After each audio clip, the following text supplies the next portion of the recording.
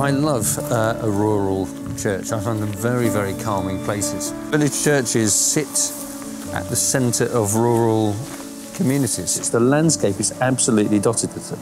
And each of those churches at some point has been the centre of the community in which it sits, because that's why they're there. They're not just places of worship, they are buildings which can be creatively used. Very welcoming, calm, peaceful spaces where you meet people and bring communities together.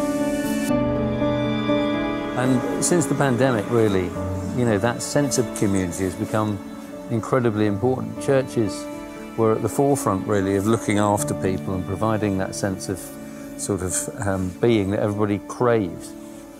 You know, people wanting to help other people. The need for social interaction has become much more obvious, and that can all be provided by rural churches. People are also moving out of towns and cities, aren't they, to rural communities to seek this kind of life. So it feels like a moment. And how village churches thrive is really a practical guide on how to make churches like this the centre again of the communities that they serve.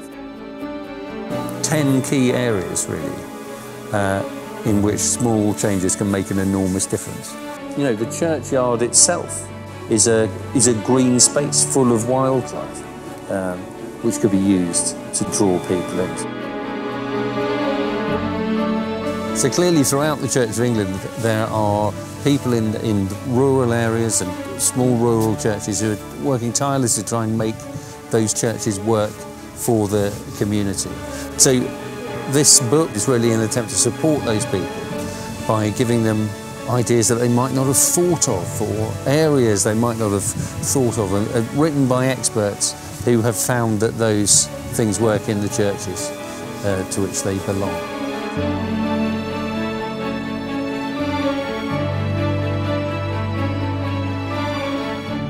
But the reason I was very pleased to write this forward, actually, is because I think this is a real moment for rural churches now, because the world is changing again.